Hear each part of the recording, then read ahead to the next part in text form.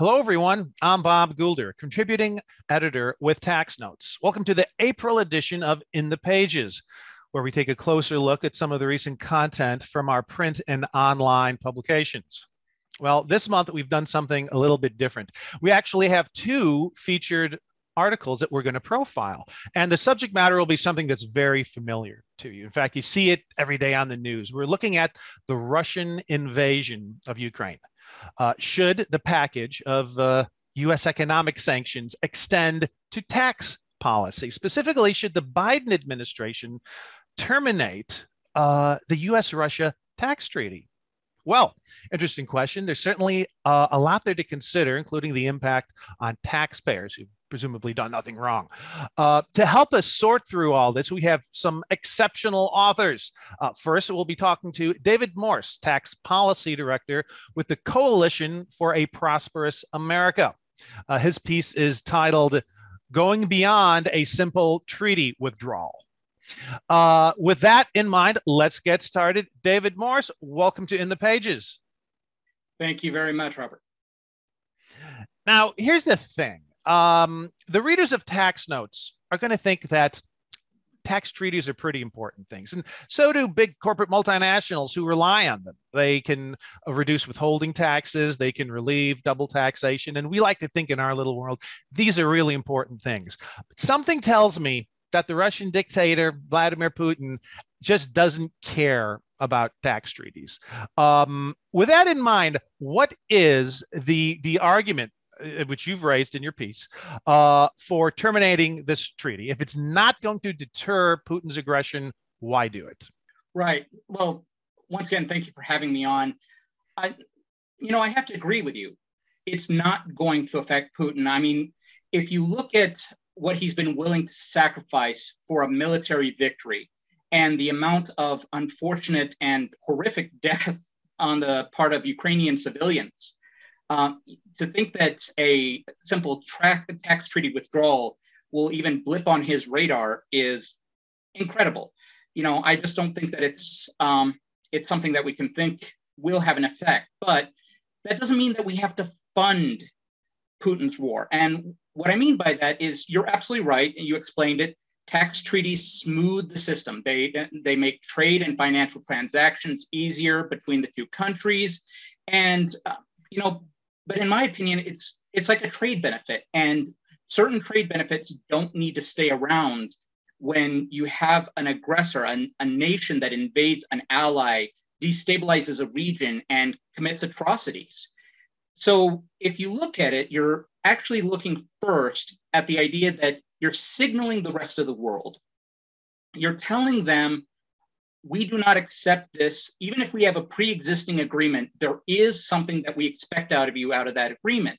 There was a promise. It's implicit, but in the U.S.-Russia treaty on tax, the promise was that Russia would be a peaceful partner in the global economy. I mean, we encouraged production in Russia by American companies to produce goods that ended up getting sold back to the United States. Now, I have my own issues regarding that, considering reshoring, but we thought that would be enough to check the authoritarian tendencies. Obviously, we were wrong, and now we have to deal with those consequences. But if you even go beyond that symbolism, as the end of the treaty comes around, the tax benefits on US sourced dividends and related party interests end for Russians. Now, when you think about who is actually investing in our country, these are probably the kleptocrats. They're the most likely beneficiaries of these benefits as they currently stand. We're not talking about the Russian middle class mostly, and that's actually a rare thing for economic sanctions. Many times, unless you specifically target and name a person, the generalized economic sanctions many times hit the everyday Russian person. So geopolitically, I think this is a wise policy. It means less money flowing into the upper echelons of the Russian government, and I think that's a good thing. You've made that case very well. Now, the title of your article, though, is Going Beyond a Mere treaty withdrawal, which brings up the issue of, well, what else can we do? And there are these foreign tax credits out there. Readers of tax notes will be pretty familiar with how foreign tax rules work. The question there is, should they be denied? If a U.S. taxpayer, a business, say, has paid Russian taxes, can they claim that as a credit against their U.S. tax liability? Some say that resembles an economic subsidy, and you have to be careful who you're subsidizing. So what do you say? Is it worth looking at disallowing foreign tax credits? I think it is. I mean, I know most of the viewers will know what a foreign tax credit is, but I want to go back to what the purposes are of a foreign tax credit, just in the more simplistic sense that they both serve the larger concepts of free trade. The first being to avoid double taxation that results when a U.S. worldwide system could impose taxes on profits that were already taxed in another country. The second purpose is to smooth the system with the secondary country so that we are not going after the same base. We're effectively abdicating that tax base to them because we're trying to smooth the trade between the two. It is supposed to incentivize free trade, and I was taught in my econ classes going way, way back that this would stop wars. Now, I think this fits into the ideas of what has the U.S. done in the past regarding this, and the U.S. did create the state sponsor of terror list that denies foreign tax credits to specific nations under, I believe it's the IRS code 901J. This is a very specific list that has additional consequences, and it exists for an era when we thought direct nation-to-nation battles and wars would be relatively rare, and we were more interested in international terrorism and the countries that would support international terrorism rather than going head-on into war.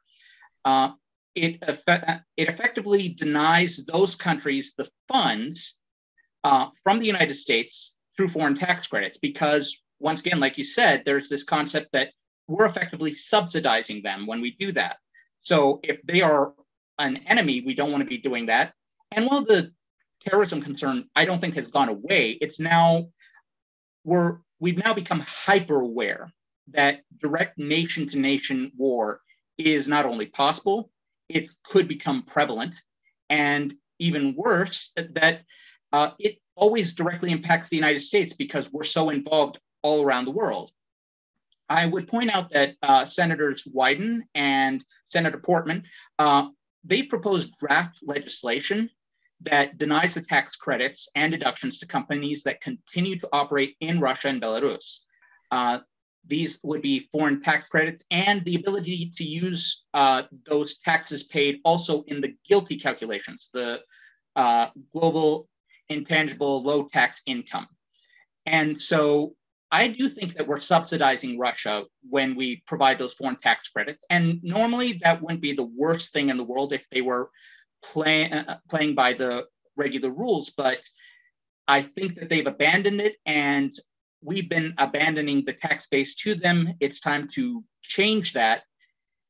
I will also say that something that I noticed in the legislation was that they were very clear that they were distinguishing it was a special rule for Belarus and for Russia.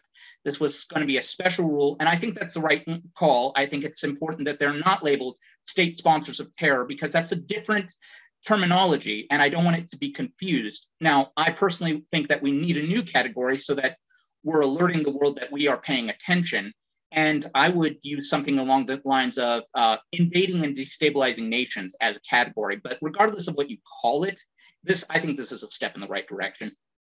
Well, personally, I happen to agree with you, but I'll let you in on this story. I was having a conversation very similar to this with a respected colleague, and she made this comment to me. She said, well, you got to be careful about weaponizing tax policy.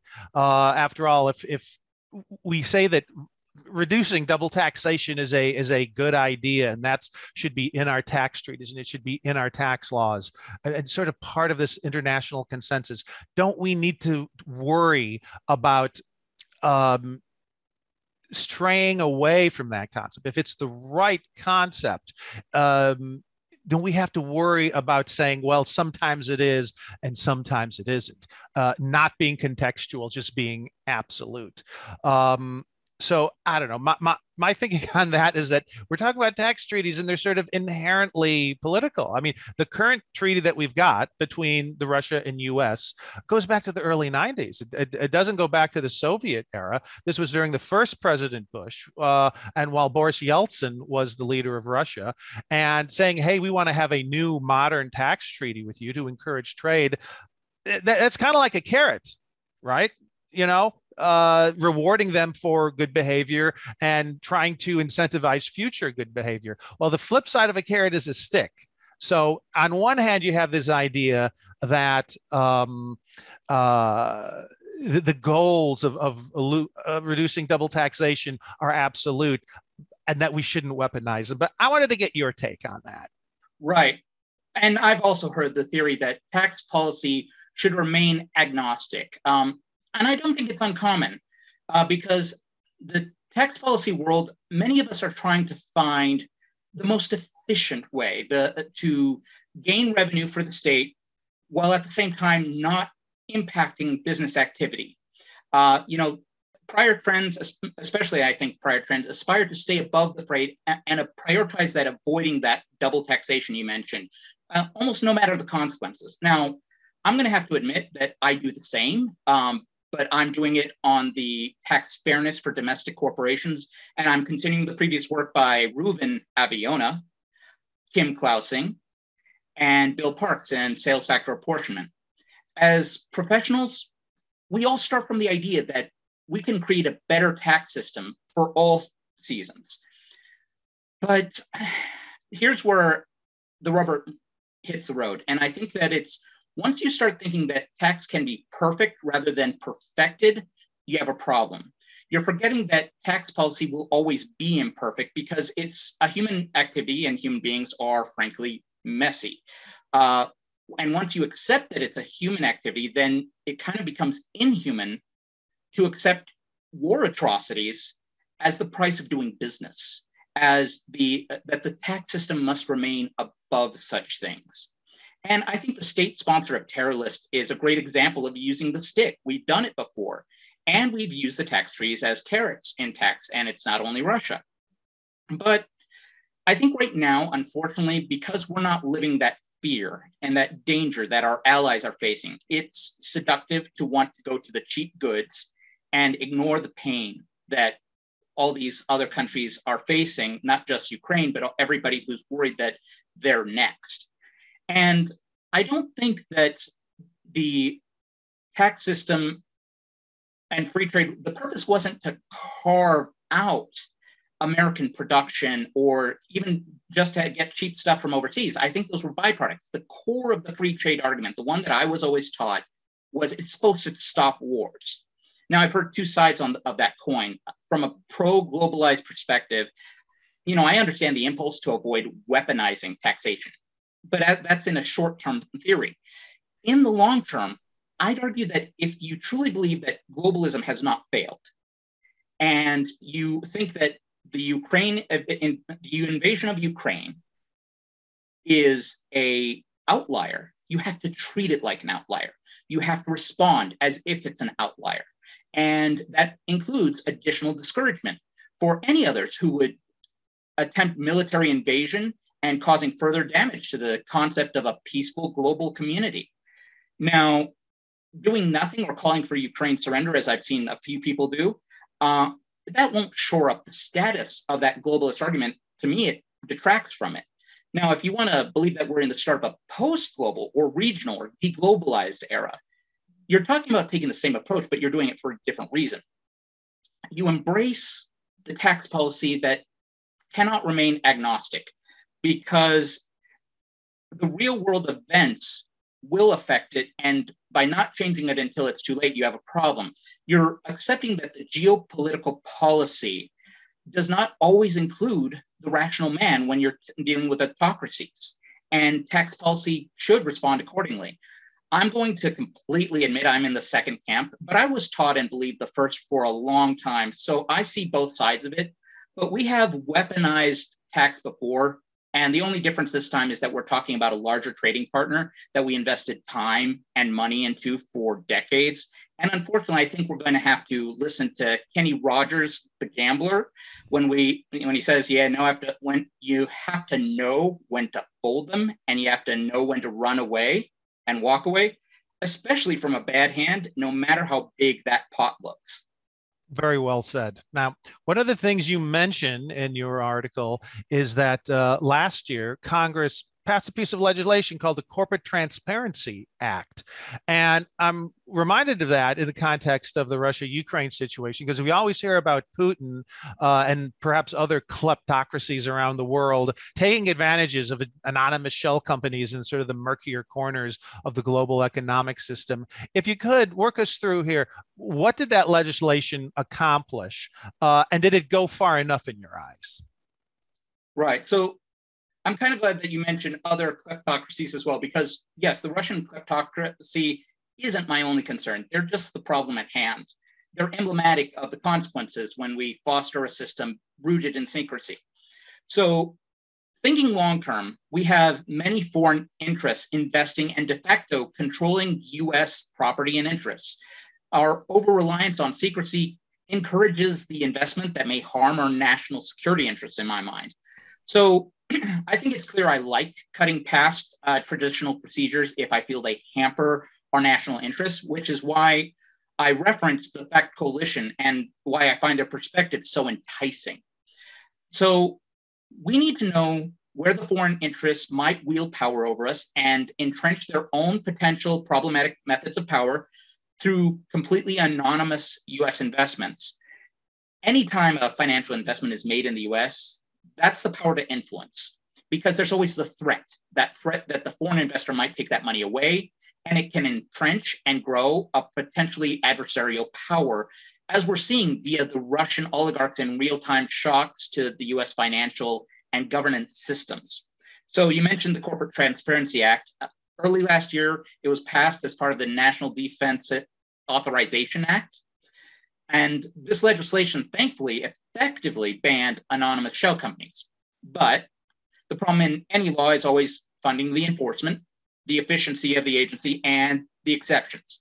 The agency that needs to create all the needed rules and enforcement, it's the Financial Crimes Enforcement Network, known as FinCEN, and it's not gotten the needed funding it needs to do. So that's led to delays and time for the Russian kleptocrats to continue to benefit. We know that a set of proposed rules is currently in the works, and we're hopeful that final rules will come by the fall, but you have to wait and see how long everything takes.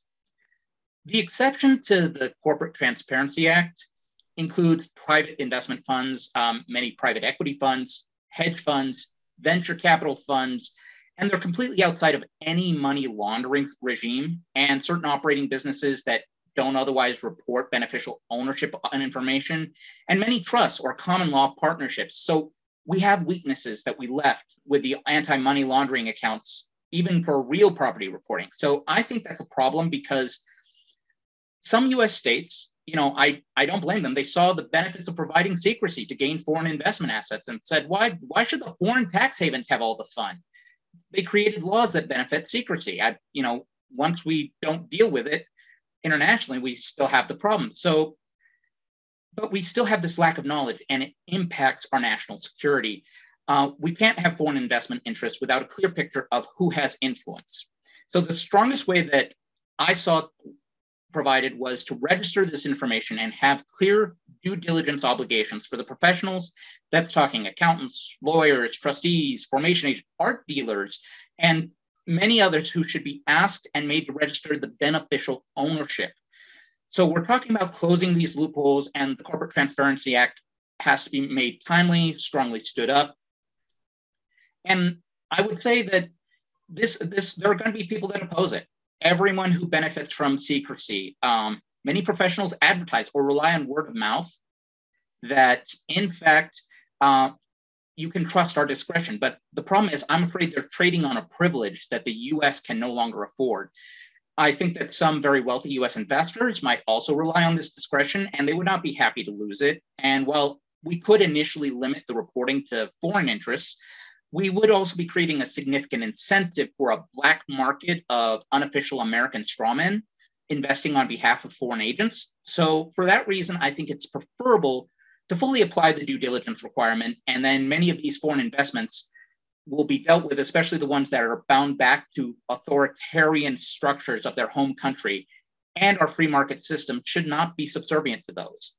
I think your point about the cottage industry of American strawmen is a very good one there. So thank you for sharing that. Now, last question for you before we move on. Right now today, if you had President Biden's ear, what would you tell him about countering Putin's aggression in terms of tax policy? One thought. My temptation here is to immediately run to sales tax apportionment and argue that taxation on pure destination-based territorial system would remove most of the underlying issues for tax policy.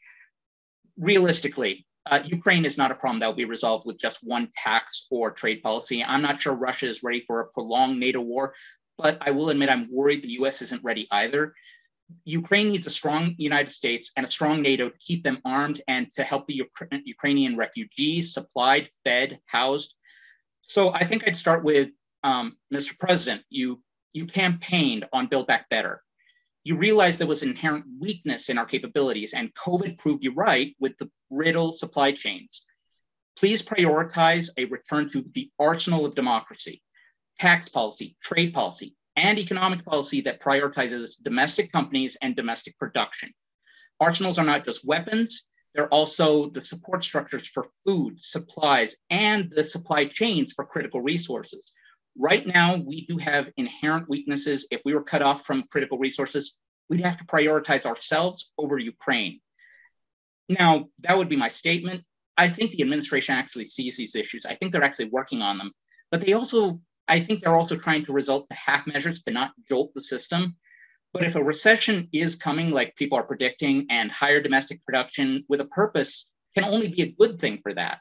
And increasing American production to provide for Ukraine seems like a strategic and beneficial investment to me. So I'd advise them and the rest of Congress to emphasize and speed up reshoring of critical supply chains, especially from potential adversaries. There you have it. The author is David Morse, Tax Policy Director of the Coalition for Prosperous America. The article is titled Going Beyond a Simple Tax Treaty Withdrawal, and you can find it in the Tax Notes archive. David, thank you so much for joining us. Oh, thank you very much for having me.